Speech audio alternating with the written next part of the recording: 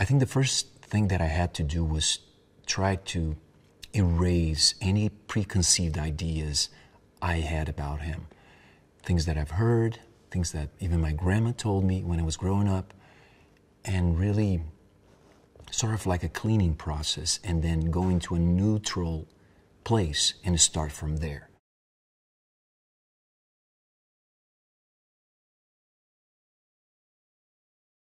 Jack was really involved with his character and very committed to the whole process of making this film. And we did talk quite a lot about the scenes and the dynamic of the relationship between Judah and Jesus and Ben-Hur. It's a very interesting one. And we actually have some very memorable moments that we share. And I really enjoyed working with him because we really, exchanged. It was a very collaborative process.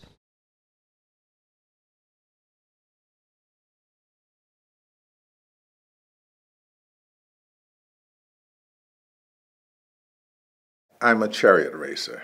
By that I mean I have chariots, and it's like owning race cars.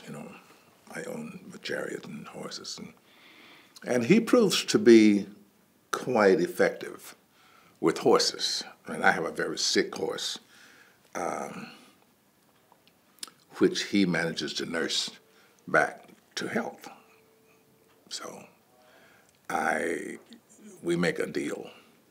He's trying to get back to Jerusalem because he doesn't know the disposition of his mother and sister, and I need a driver.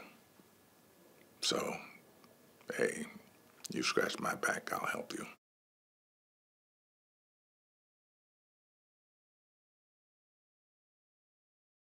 There was a lot of conflict, moral conflict in this film, I think. But you just never know what people are going to take from a story.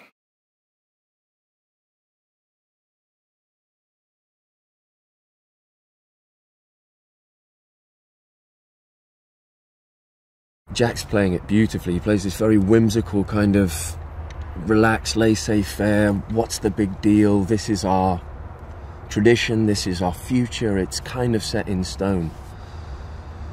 And I think because he doesn't really belong there, it's desperate in Messala to prove his worth. And violence is a great way because it's very instant.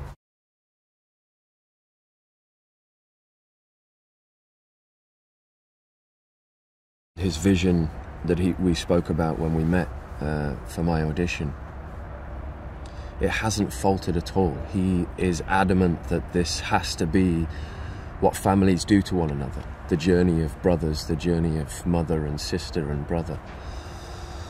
And it hasn't faltered in any way.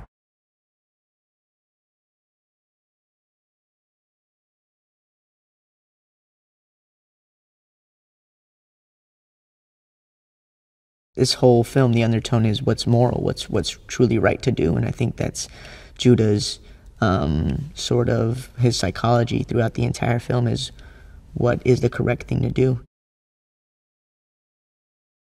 Hi, here's an interesting movie fact for you. Each frame of the CGI scenes in Jane Cameron's Avatar, 1/24th of a second, took an average of 47 hours to render. Can you believe it? For this and more movie facts, click on more videos. But if you want something else, click on the playlist.